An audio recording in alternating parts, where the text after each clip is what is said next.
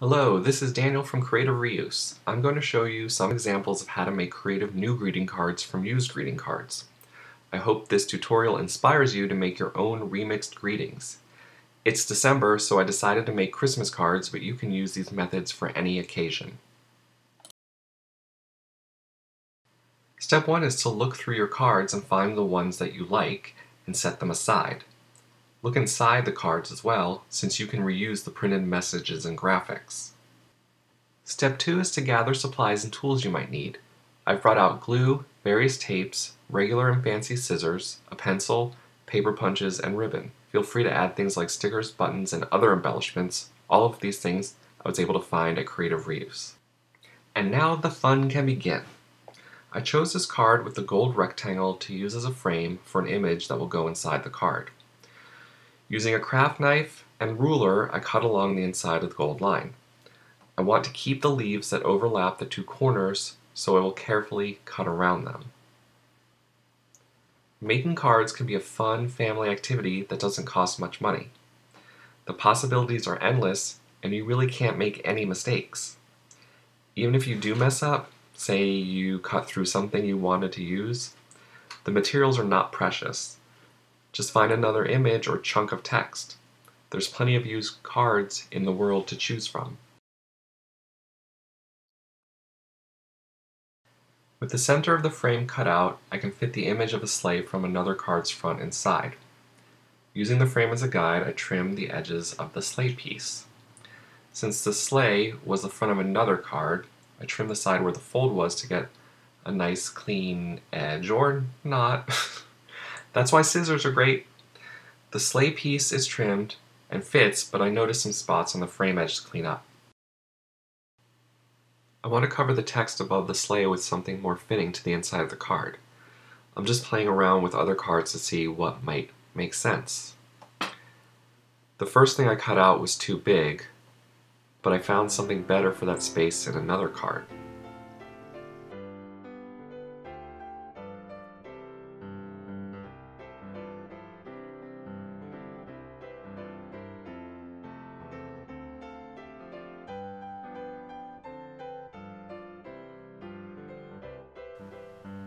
These gold hearts and X's kind of match the gold around the sleigh and adds a nice touch to the side, but also are a great detail for the signature area. Since the shiny gold surface might be hard to write on and it might obscure a signature, I also cut out a blank white space to add to the bottom right corner.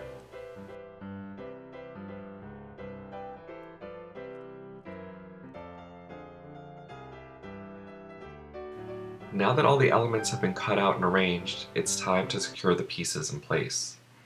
I'm using double-sided tape to secure all my pieces. It's a good idea to burnish the tape down before peeling the backing off. This helps get a good bond and make sure your cutouts don't fall off later. I'm using a plastic letter opener to burnish, but a bone folder, credit card, or even a spoon could be used.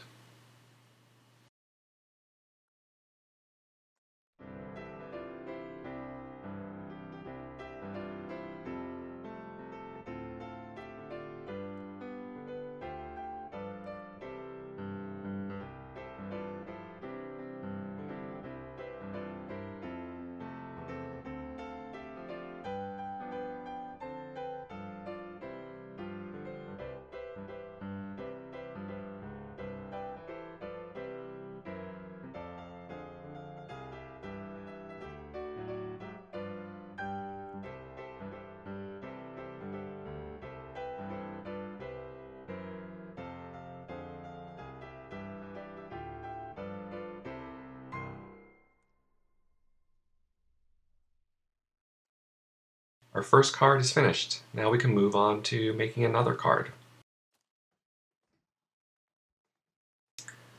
For the second card, I've selected a few images with the idea of placing the black cat from the Halloween card inside the red and silver wreath. I want the animals below on the Believe card to seem like they're looking up at the wreath cat in the sky. I first cut out the cat to get a better idea if it will fit inside the wreath. To easily cut the center from the wreath, I used the knife to slice an X through the paper, making more room for the scissors.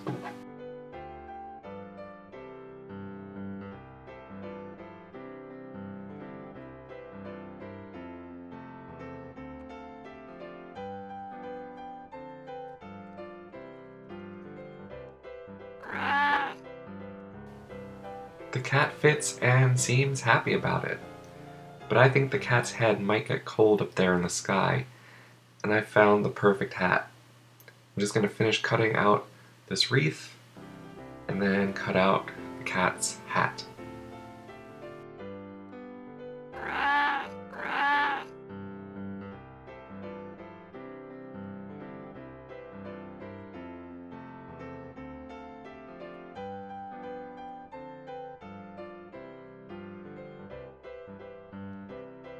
With the hat cut out, I can secure the cat to the wreath with clear tape on the back, and then use some double-sided tape to secure the hat to the cat.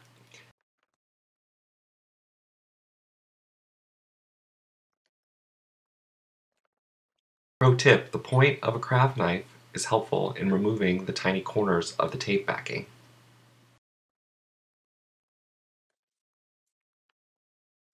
I cut out the word believe because I want to use it, but the wreath and cat will cover it.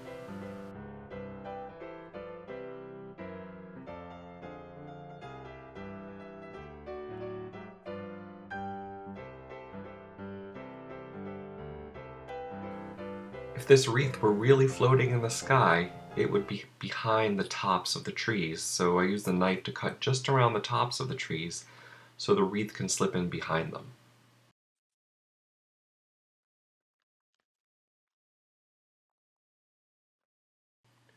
With my pieces cut and arranged, I once again use a double-sided tape to secure them.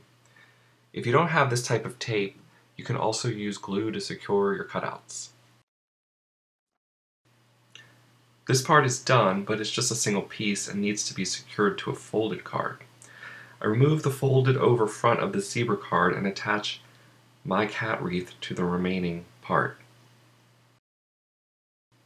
I could cut the folded piece down to the height of the top edge of the cat wreath, but decide to add a background using the front of another card. Using the top of the folded piece as a guide, I trace out the background. All these parts cut out, I can get out the old double-sided tape and get all my pieces stuck in position.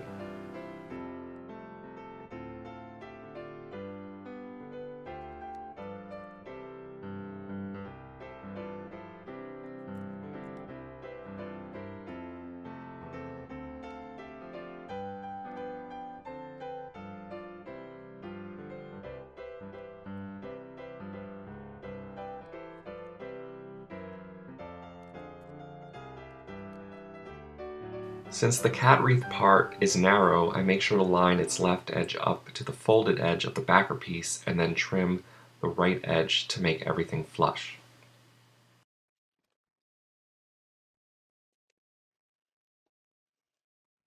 The inside had a paper liner which left a torn area on the right side. Decorative tapes are an attractive way to cover this up, and its graphic quality make it look intentional. I layer 2 tapes over the rough patch and cut off any overhang.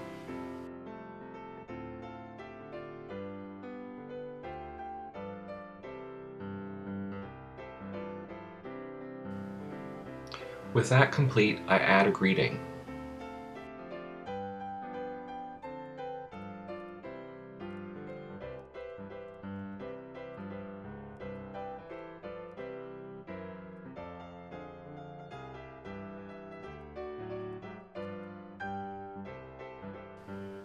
To finish the front, I use a paper punch and then glue those little pieces on.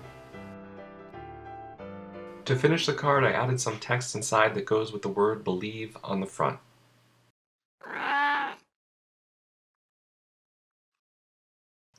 For the third card, I kept it simple and found some images I liked, cut them out, and glued them together. The front of the black and white card has a textured surface and glitter, so here I used glue for better adhesion. I cut the child from one card, then the Christmas tree from another. I then used a paper punch to add some blue stars.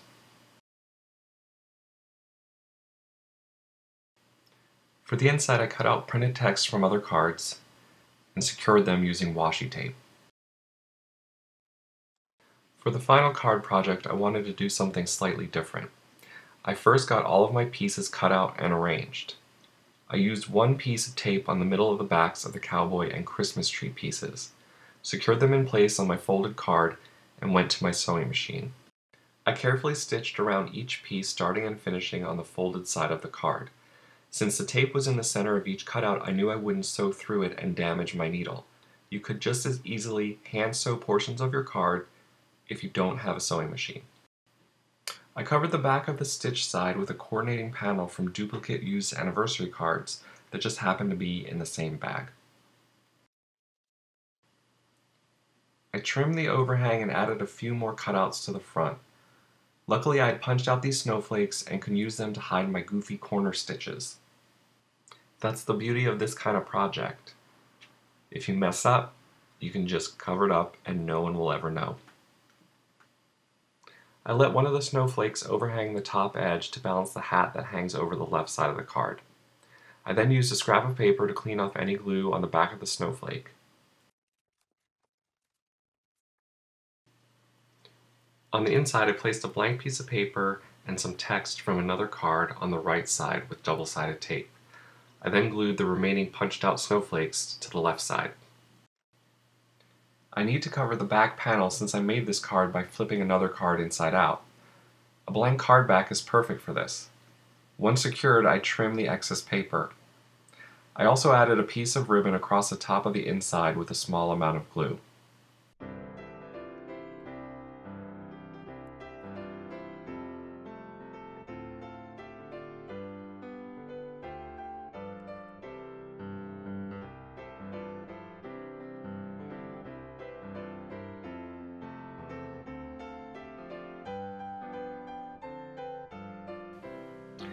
And now the last card is complete. I hope you enjoyed this creative reuse tutorial and have been inspired to make your own creatively reused cards.